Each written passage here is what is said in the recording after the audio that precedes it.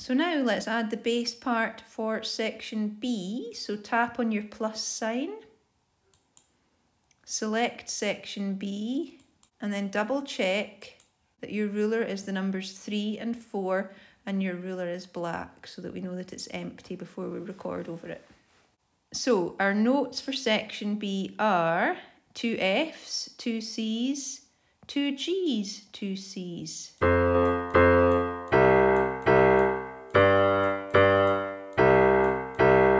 Okay, so I'm going to practice that with the clicks now. I'm pressing play.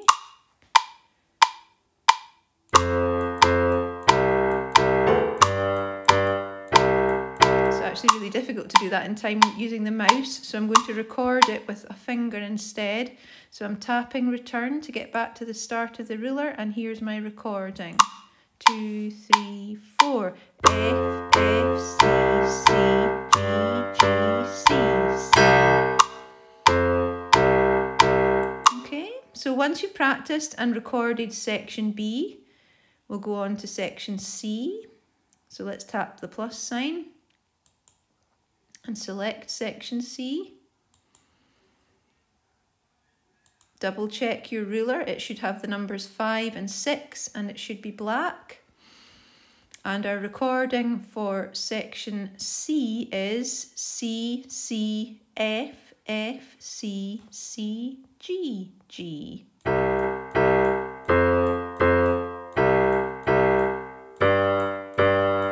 Okay, so I'm going to try that with the clicks now. C, C, F, F, C, C, G, G. And when you practice that and you're ready, tap return, and here comes the recording. C, C, F, F, C, C, G, G. Okay, so let's go to the plus sign and select all sections. And you should see now your ruler going from 1 to 6, and it should all be green if you've recorded those bass notes into all 3 sections. Okay, so let's go to our tracks view, the bricks in the top left corner.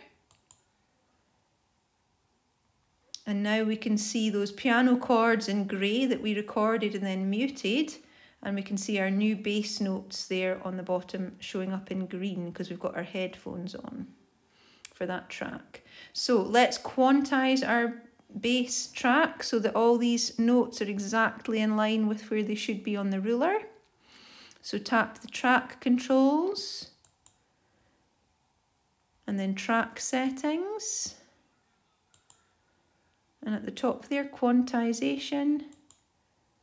And then choose straight and quarter note. Okay, so now all of our notes have been moved exactly onto the quarters of the bars. And you can tap track controls to exit. And let's turn off those headphones on the lower piano track so that everything is showing up in green. And here's a little sample of how it should sound with your bass and your chords together.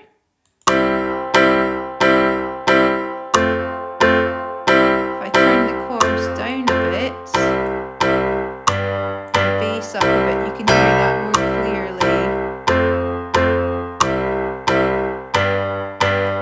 clearly. Okay, so you've got those 2 tracks and you can adjust the volume between them so that you can hear each one. Really, it's just your choice what you think is the right balance between the 2. Okay, so in the next video we're going to add the melody. Well done.